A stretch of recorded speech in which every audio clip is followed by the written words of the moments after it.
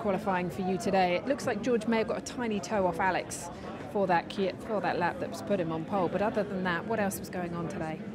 The car had been feeling great all weekend. I mean, firstly, congratulations to George. Did a great job. It's really great for the team. Obviously, everyone's worked so hard to bring upgrades back at the factory, so this will be a real huge boost for everyone back at the factory. Car was feeling great all weekend, and as soon as got to qualifying, that kind of vanished for me. Can you tell us why or how or what feeling changed? Or the grip just disappears for me. So P3, I had plenty of pace in me, and then get to qualifying, and the tyres don't work. And nothing had changed on the car? No, And nothing had changed on the car? Nothing on the car. All right, thank you. We'll go better tomorrow.